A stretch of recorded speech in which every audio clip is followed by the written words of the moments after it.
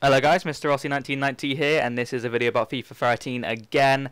It is going to be about underrated and overrated players. I've got a few people on my trade pile which I asked on Twitter who some people thought were maybe underrated or overrated in this year's game, and these are the ones which came up. First up is Hatton Ben Arthur. These are all the regular cards. I know some of these have had informs across the year, like Ben Arthur I think's highest informs 84. But these are just the preset cards. This is what they were, obviously, when the game came out. So we've got Ben Arthur, and at a 79 of the season he's had a pretty good year, in all honesty. Now, I think he should be upgraded to around probably an 82 or 83, and hopefully a shiny, because I don't understand why he isn't a shiny card. I don't know why people are unshiny, unpopular. It just looks... In my opinion, I don't really like having non-shiny people in my team. It kind of makes me, puts it puts me kind of thing, because he's a non-shiny. If he was a shiny, he's all more like desirable, if that's the right word, and just like all that kind of thing. So I think potentially probably an 82 in my opinion.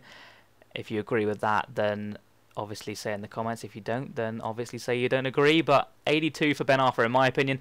Now the next one's Kabai, another Newcastle player who's had a very good year. He also has done quite well for France in the Euro so far. We're up to the just past the group stages now. He's done pretty well, scored a goal, and his preset card's an 80. Now he's had a couple of informs, I do believe. He also had a team of the season card, which was an 86. Now I think he should be up near the 84 mark. I'm not sure if he's sticking at Newcastle in the transfer window. It looks like he probably is, but I know there's interest from like Man U and stuff like that. So if he goes like Man U, then you'll probably see his card upgraded quite a bit. But I hope to see him stay at Newcastle and upgrade himself at Newcastle, because he's a really good player. He's got really good stats on the card, and also I think he's a 2-star skill mover, which is, ugh, God, I hate 2-star skill movers. Can't even pull out a roulette, so hopefully he's upgraded in the skills department, and he, in my opinion, probably get in my team, because I really like Kabai. We've got Mika Richards coming up next. In my opinion, very, very underrated. 80 in the game. Look at them stats. He doesn't deserve to be an 80. Probably about an 82 or 83, but it's depending if he does get in the Man City team next year. I know he's struggling to get in their team. Can't even get in the England team at the moment. I think he's had some injuries and stuff during the season. So not the best year for him, but just overall, I think he's definitely better than an 80.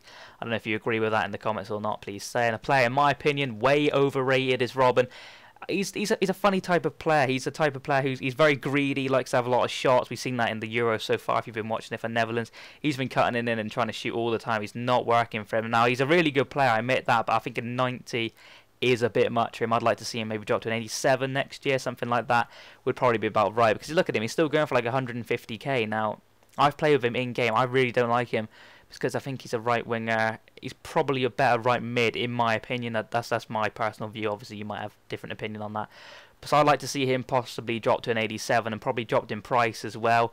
Another player is Danny Welbeck. He cropped up in the Twitter conversation. Now, he's a bit of a weird one, because obviously he's a Man U kind of fringe player. He's the type of player who he's done really well. He's done really well this season. He's getting in the England squad and all that, so he's done extremely well for himself. But he's not like a Man U top player, is he? He's not gonna. He probably won't be at Man U for seasons and seasons. He's the type of player Man U will kind of like build up into a really good player, then possibly shift him off to another club. Kind of happens a lot at Man U with like PK and that. Went back to Barcelona. We didn't really see him very good at Man United, and went to Barcelona and become one of the best centre backs in the world. It's just kind of like Man U kind of make them who they are and then send them off to another club. So Welbeck might be one of them players. I'd like to see him stay at Man U though, because he's a really, really good talent. I like to see him around an 80 next year, probably a shiny. I think there's an inform of him at an 80. Maybe like an 81 or 82. I don't know what you guys think about that. Now, the next player is Wayne Rooney.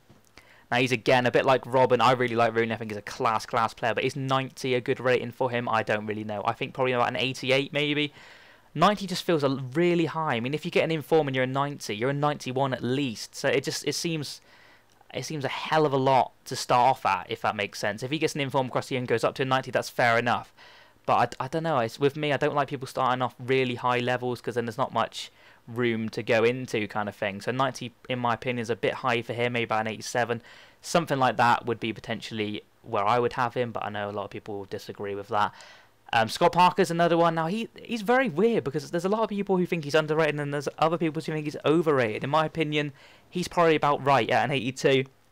He's that type of player who gives it all. Obviously, you've seen it in the Euros. He'll go in for any tackles, but at the end of the day, he's just an average centre midfield player. He is very, very good. I think he's probably underrated in the game. I'll probably have him an 83, 84, but that's my personal view. A lot of people said he should be down to probably about 78, something like that, which is, ugh, I wouldn't have him that low. So 82 is probably about the right for everyone, if that makes sense. He's a very good player. He's not like great in the game. I've had him a couple of times. Just seems a bit sluggish for me. Probably better CDM than a centre mid. So that's him over and done with. But Ferdinand here, not had a very good season at all. Not got in the England squad for obvious reasons. Probably, well, not obvious reasons. I think it was to do with the whole Terry incident. They chose Terry over Ferdinand, which probably turned out to be the right decision. Ferdinand hasn't had a great year. So 87, that seems hell of a high in my opinion. I'll probably have him around an 85 next year, which probably seem about right. But then they've also got Vidic coming back, hopefully. And amazing defender Vidic. He should stay around the 90 mark. Something like that. Probably not 90, I say that's a bit higher than that. Probably 87 for Vidic and probably 85 for Ferdinand. I'm hoping they bring down the ratings a little bit. Now, Neymar's another one who came up. He is... I don't see a lot of him playing in real life. I just know he's very good. I don't really watch the Brazilian league, so... yeah, I don't really know what to say about him. He's a very, very good player. 84 is probably about the right for him. He's had a lot of informs across the year. So we could potentially see him going up. Then he'll cost a lot of money. I mean, look at him at the moment. That's not a good deal picking him off 8.2 in strike. You can pick him for about 4, I think, on an open bid, which is disgusting compared to what I used to go for at the beginning of the year. If you get a Neymar in the pack now, it's almost thinking like discarding him, which is absolutely ridiculous. The next guy is obviously Kagawa. Now, he's an 82 as things start, I do believe. That might not be the right card. I think it is. He's obviously moved to Man United now, and he is such a talent. He had, I think, was it a 90 team of the season card? So he was very, very underrated at the start. I think he'll probably be like an 85 at Man United centre mid, and he'll just be an absolute... he'll be in all your BPL teams next season. I will pretty much come out and say that right now. Next player is Vaz Tay. Now, he's a bronze at the start, and obviously he's just got promoted now with West Ham. So a lot of people say he's definitely underrated. And he has had an informed silver, which was a 73, I do believe. So that's 10 levels higher right there. So basically, he'll definitely go up to silver, definitely. I'm not too sure how high. He'll probably be one of them 74 silvers who just everyone loves next year. I can see him being that type of player. Now, the next player is Fernando Torres. Now, if you asked me this a couple months back, I would have said downgraded him because he had a horrible start to the season, but... just coming into the Euros off the Champions League and all that at the end of the season at Chelsea, he looks like he's turning back into the player we all know and love. He's a very, very good player. Now, 86 doesn't actually seem that high in this game at the moment. Obviously, next year I'm hoping they bring it down a little bit, cap the ratings a little bit so we, don't get all the 90s and stuff. I don't really like to see that because I like it when you get an inform and it's a 90, you feel a bit more special than having like a 90 Rooney, in my opinion. So Fernando Torres, I would like to see, if they were going to drop him because of a season, I wouldn't drop him any lower than 85. I think hopefully he'll stay at an 86, so that would be pretty darn good. And I want him in my team, so I love Fernando Torres. We've also got Nene, who is also one of them players who's had a shitload of informs across the year. I think Nene and Kagawa were the main two getting all the informs. Obviously Messi and Ronaldo and all them, but the littler players you didn't really know about until this game.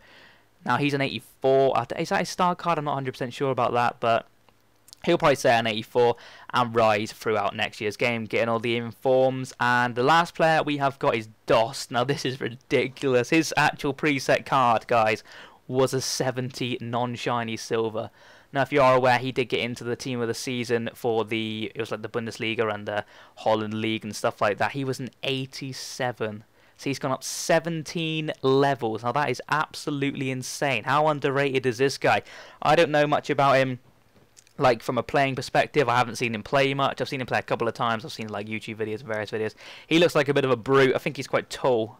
He's 6'4", yeah. He's very good in the air, that type of player. So, oh my god, I don't know what to say about him. I can't believe they underrated him so much. I reckon he'll probably be a gold next year. He'll probably be like an 80, and he'll be that type of player you don't really like in your team. He'll probably be like a discard type of player. But he might be getting informs next year because he's a very good talent. I'm not sure how old he is, actually. Let's have a little look.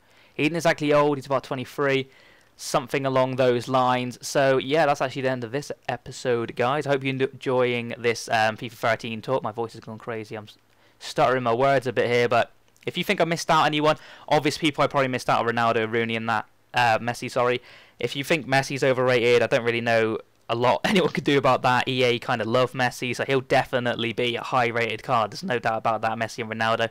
There's not really much point saying that they're overrated in the game because there's not a lot we're going to do about it. There's not a lot we're going to do about these, to be honest, but I thought I'd just show you some people I think are probably under and overrated. If you think I've missed anyone out, be sure to leave them in the comments. Also, like this video like it is your bitch. Smack that button like it's your bitch, I should say. And yes, that's the end of this episode, guys. I hope you're enjoying it, and I'll see you next time. So, bye.